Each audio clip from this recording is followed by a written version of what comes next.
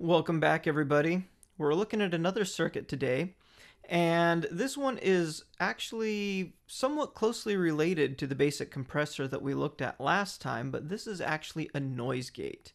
And the reason I say that they are related is because they are both working on the principle of changing the signal level of the output based on something to do with your input signal. Now, a compressor takes a signal that is too loud and pulls it down. But what a noise gate does is any signal that is lower than a set threshold, it's going to actually turn that down. So what I've got here is a relatively basic noise gate circuit. This is the MXR noise gate. It's controlled by one knob. And we're going to walk through it. But before we do, a couple of notes. One, I have redrawn this to eliminate the power section and also to eliminate a switch, a momentary switch capability that they had, just because it makes it easier for us to look at this circuit. So what we're going to do is we're going to start by identifying our functional blocks. So the first functional block is going to be this input buffer. And then the next functional block is going to be our envelope follower, which is going to consist of all of this. Okay, so that's going to track the envelope of our input signal. Next, we have this is the actual gating portion of the circuit. That's what will actually do the gating action, or the turning down of the signal, if you will. And then finally, we have an output buffer, which is right here. Okay? So those are our four main functional blocks in this circuit, and we're just going to walk our way through each of these. We're going to start by just looking at the actual audio path. Okay, so the audio path starts with this input buffer here. And this input buffer, we have our input going through an input resistor and an input capacitor onto the base of our transistor. The transistor gets biased from a reference voltage here. And then we come out on the emitter. So when we have our collector tied directly to power and we come off of the emitter, this is an emitter follower, which is a unity gain non-inverting buffer. Okay? So the signal here will look just like the signal at the input, save for a little bit of low frequency roll-off that happens due to that capacitor. And then once our signal gets buffered on the input, we have a resistor here, and then it comes through this capacitor, which is going to block any DC voltage from the output of our buffer, and it's going to come onto the non-inverting terminal of our op amp. But this non-inverting terminal is actually biased up to a bias voltage. Okay, you'll notice that I have Vref and VB, or V bias, here, and that's because those are actually two different voltage nets. They don't connect to each other, and so I've got them marked differently. Okay, Vref is actually going to be used as an AC signal ground throughout most of this circuit. But then after we come to our non-inverting terminal, you'll see that we just have the output connected back to the inverting terminal, which means this is a unity gain op amp stage, and it gets connected to Vref, which is our AC signal ground, through a capacitor and a resistor here. But because this is just a wire connection here, it sets the gain to 1, or unity, for this stage. And then at the end of our output buffer, We have our DC blocking cap. We have a pull down resistor. This value is actually quite low, but that's because this design is very old. And so really high value pull down resistors were not really in vogue, if you will. And then there is just a small series resistance on the output, which is common on some effects. So that is our actual signal path. Okay, so if we were to just trace it, it just goes boop, like this. Okay, that is what our signal is doing. Now, how do we gate it then? Well, what's going to happen is that you'll see that our signal branches off at this point. Okay, and it connects to this big network of components here that will actually take care of the gating action. But let's go ahead and walk through that real quick. So on the output of our emitter follower, we're tapping off of this signal and we're going through a DC blocking cap and then into this potentiometer, which is actually the threshold control. Okay, basically it is acting as a voltage divider or a volume control to the input of this op amp. Okay, so we're just controlling how much signal gets to this op amp. And you'll see that we're coming in on the non-inverting terminal.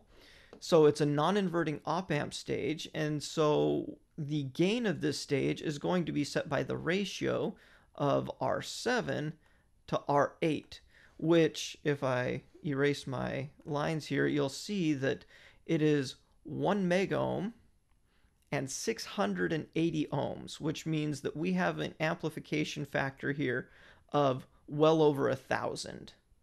Okay, and so we are gaining up this signal huge. Okay, we're making that signal really, really big, and I'll talk about why in a little bit. But then this gets connected to ground through a DC blocking cap. Okay, and this actually performs a little bit of a low pass filter action between R7 and C3 here. But then on the output of our op amp stage, so we've now taken whatever our input signal is and we have gained it up by a lot. Okay, and we're going to block the DC signal, and we're actually going to create an RC filter, high pass filter, using C4 and R10.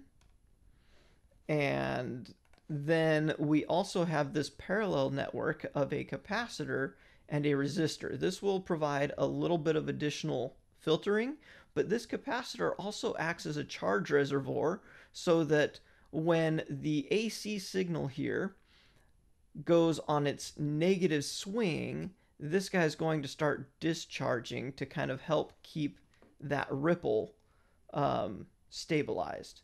So really what it's going to do is when the voltage swings really, really high, this guy's going to charge. When it swings really low, it's going to discharge. So it's going to help kind of smooth the signal out some. And so what this output is doing, so we've got an AC signal right here, okay? And the magic of all of this is the relationship of all of these components through here, okay? So let's return to our signal path. Our signal path gets coupled in through this really big electrolytic capacitor, and there is this resistor to VREF. Okay, so this performs a high-pass filter function at a very low corner frequency because these are both very large values. But more than anything, it's not even so much that corner frequency, it's the resistance between this point and VREF, which is our AC signal ground. You'll notice that we're tapping off before we get to a DC blocking capacitor, which means that our AC signal is riding on our VREF signal here. So this VREF is our AC signal ground. And so you'll see that in parallel with R14, we have this JFET. And so this JFET is going to do the gating function, meaning that what we want is when our signal is really large, or when it's large enough to exceed the threshold, we don't want there to be any resistance here, so that we have a large impedance between our signal and ground, so that we're not grounding out any of the signal, we're not attenuating it at all. But when the signal is under our threshold, we want to gate it, which means we want to just dump all of our signal to ground, which means that with a weak input signal, we want the path through this JFET to be super low impedance. Okay? And in fact, a JFET is really, really good at this. When you drop a voltage right here on its gate, when that voltage is high enough, this thing will act as a super low value resistor. Depending on the device, the specific device, it can be in the milliohms range. So what's going to happen is that we want, when we have a small signal up here, we want there to be voltage here, such that our signal is going to ground. But once our signal gets big up here, then we want there to be no voltage here, so that this is a high impedance path to AC ground, so that we don't ground out any of our signal. Hopefully that makes sense. The idea is when you have a small signal, we want a high voltage here so that our guitar signal goes to ground. But when we have a large input signal, we want there to be no voltage here so that there is lots of resistance to ground and we don't get rid of any of our signal. So how we do that is actually going to be done over here with Q2 and these 4 resistors and capacitor. Okay. So what happens is we have our reference voltage here and here. And our reference voltage will come through these 2 resistors onto the gate of our JFET. And this voltage is going to be enough to turn on this device and make it act like, essentially like a wire. Okay? There's also a path this way to do that. But what we need to do is make it so that when our signal is really small, this voltage remains, but when our signal is really large, we need this voltage to go away. So if we come up here and look at how Q2 is set up, you'll see that our output of our envelope follower comes onto the base of this BJT. And so this transistor is getting used as another variable resistor. And so if we have voltage here and our signal gets very loud, let's look what happens. We have a big signal here, big voltage. That big voltage is going to turn on this transistor. It's going to cause it to conduct. So with a big voltage, all of a sudden we have a free path to ground right here, which means that our reference voltage here is going to have a path back to ground like this, which is going to drive the voltage at our JFET gate very low. And when we drive that very low, this device turns off, which means that our loud signal goes all the way out to our output. Okay? But if we have a very small signal, a very weak signal, we have a weak signal here, and it's not going to turn on this transistor. So this transistor essentially looks like an open circuit, meaning that our reference voltage comes up here, and the only path to ground will be through this capacitor, but this capacitor is a DC blocking capacitor. Okay? So because this is blocking any DC from going through here, our reference voltage stays at Vref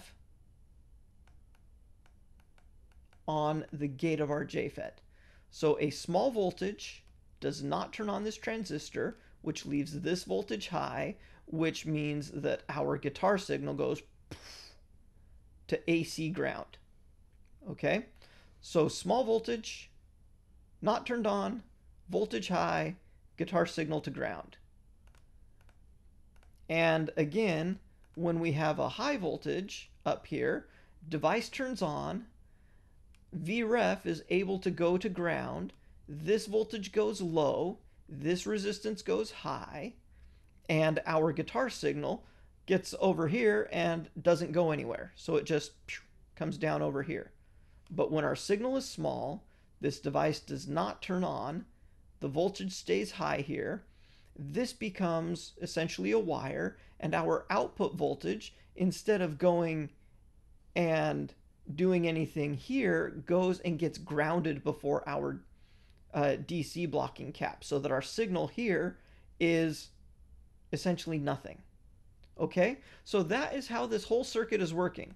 It's actually really clever in how they did it. They're using the principles of transistors as variable resistors. So just to do a really quick recap, is that we buffer the signal, we take it and gain it up really high, and the reason we gain it up really high is so that the output of a large amplitude signal, which may only be, tens of millivolts, maybe a couple hundred millivolts here, all of a sudden becomes very large over here, so that there is enough voltage level to cause this transistor to conduct when we have a large guitar signal. Large guitar signal, this thing conducts, which causes our reference voltage on the gate of our transistor to go to ground, which makes this high impedance so that we don't do anything to our guitar signal. But once we stop playing and the signal gets small, this no longer conducts, which means that the voltage here goes high again.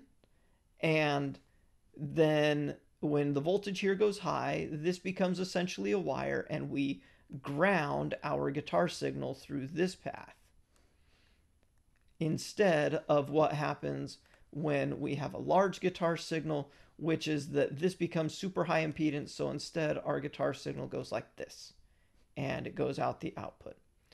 So a pretty basic concept, but when you look at this schematic just from the get-go, it can be really hard to understand what's going on until you start breaking it down into the building blocks that we've talked about before, which really, we have transistor buffer from my first video. We have an op-amp gain stage from the second video. We have an op-amp buffer from the second video. And then we are taking advantage of the properties of transistors as variable resistors here, which we've talked about several times in the past. So pretty simple, but rather clever. And hopefully what this helps you do is to be able to look at a schematic and start breaking it down into its building blocks, so you can start realizing what it is that it's actually doing, instead of pulling it up and just kind of painting by numbers. I hope that that was useful to you, and if you haven't already, I invite you to subscribe so that you're notified of when the following videos hit. Until then, take care.